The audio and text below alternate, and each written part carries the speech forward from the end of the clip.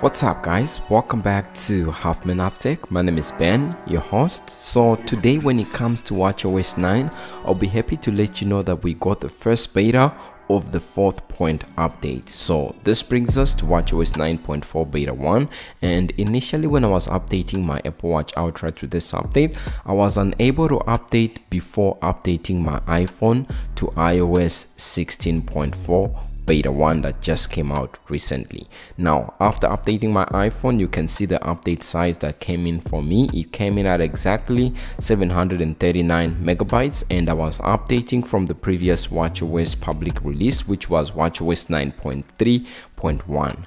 Now obviously when it comes to Apple operating systems or software updates, this is not all that Apple released. So I'm showing you here the Apple developer page, and as you can see here, they released iOS and iPadOS 16.4 beta 1, macOS 13.3 beta 1. I just did a video on that, and of course watchOS 9.4 beta 1, this is the video for that, and we have tvOS 16.4 beta 1. Most of these updates I do cover here on the channel, so if you want to keep up to date and get to know what's changed and what your devices can do, then do subscribe so that you don't miss out. Now since I've already updated my device, I actually updated it yesterday. There's a bunch of notifications that came in since the update, but you can see your Apple Watch is up to date now, and that was yesterday almost midnight. I did try to look for some new features and changes, but we'll begin with the software changes here. If we go into settings and then go to general and go to where it says about, you can see the new version that we have is watchOS 9.4, and the build number that comes with this version is 20T5222G. So this ends with a G, and in terms of stability, you know what that means. It just means that we still will go and have a number of watchOS 9.4 betas until we get the A build and then the RC or release candidate version, which will be more stable and deemed for a public release in the next following week. Now when it comes to some of the new features and changes that are here, let me show you. If I go into my messages app, because this is something that I was testing, it took me a while to find all the emojis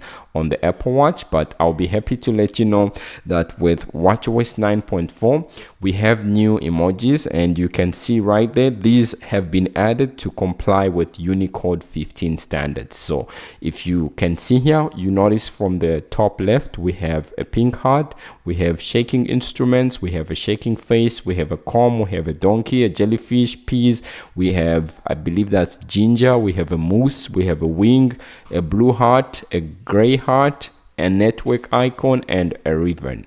Now if you can see this properly on your watch, or if you want to see where you can find them, for example, I'll just show you one, since it takes a while to be able to find them on the watch. So we'll look for the shaking face on as an example here, just to show you that these are here. So if you go all the way down just on the face section, and we'll go and scroll down, you can see the moment you are almost about to exit the face section, that's where you have the shaking face, and that's where it is right there, and you can see it. I'll send it to this device, and you see that the shaking face has been received by my Android device. If you want to see them closer up, I do have a picture here on my iOS device, since these have also been added to the latest Apple operating system. So if you update your iPhone to iOS 16.4 or iPad to iPadOS 16.4, you update your Mac or your watch, then since these are Unicode standards,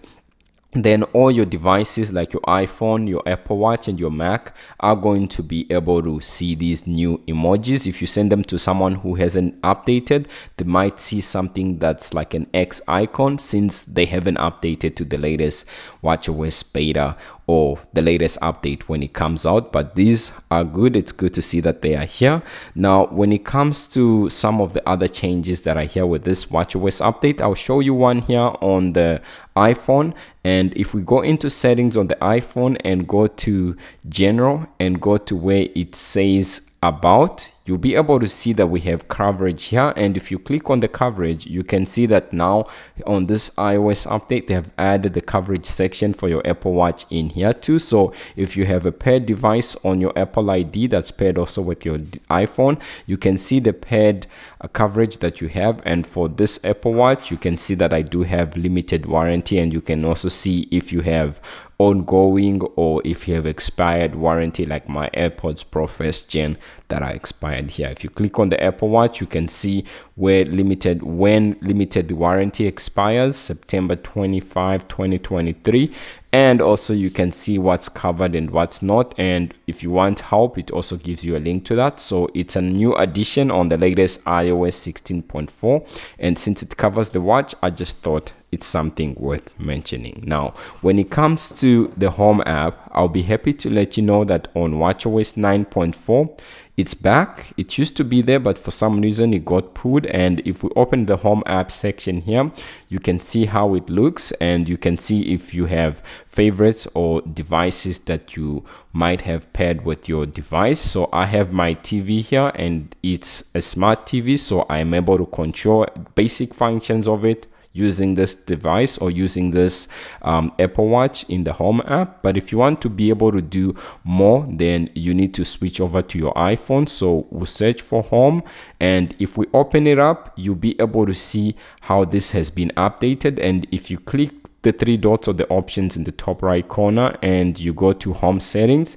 you can see that you can do a software update here. And if you click software update, you can learn more, and you'll be able to see Home has a new underlying architecture that will improve the performance of your home. So this is new, and the new Home app architecture is available in watchOS 9.4, and it's also available in iOS 16.4. So if you do have a home smart device that supports this, then you'll be able to utilize this full functionality of that feature. Now, basically, when it comes to this update, I try to look for, some new features, new changes, or new added sections like watch faces and stuff. I'll be unfortunately able to tell you that this hasn't been added, so no new watch faces in this aspect. And Apple didn't really tell us much when it comes to watchOS 9.4, but there could be changes coming pretty soon. I'm not sure whether software updates for the Apple Watch are going to be integrated with the iPhone, since the Apple Watch is pretty much very reliant on the iPhone. So on the iPhone with iOS 16.4, you can see if you go into your settings and then you go to general and go to software update, they've made changes here where now you can choose to do automatic updates on and off. And if you want to also choose security updates, you can do that. But now this new section that says beta updates, you can see here, if you are an iOS 16 developer beta, you can choose to update there. And if you are on iOS 16 public beta, you can choose to receive those updates from that profile. Now, since the Apple Watch is pretty much very reliant on the iPhone, this is something that might be tied into your Apple ID, and for you to be able to update your watch pretty soon, since they're trying to stop like people from distributing Apple developer or public beta profiles, it's something that might be added in a later beta, perhaps beta 2 or beta 3 of the Apple Watch software update page. I'll keep an eye on it, and if the change does come, then I will definitely let you know. But on the iPhone, it's there, and I have an idea, or I'm pretty certain that on the Apple Watch it's also going to follow suit. So now let's talk about battery performance, since this is something that I've been using for quite a while. I charged it last night. You can see I updated a while ago too. It was yesterday. So if we go into settings and then we'll go back to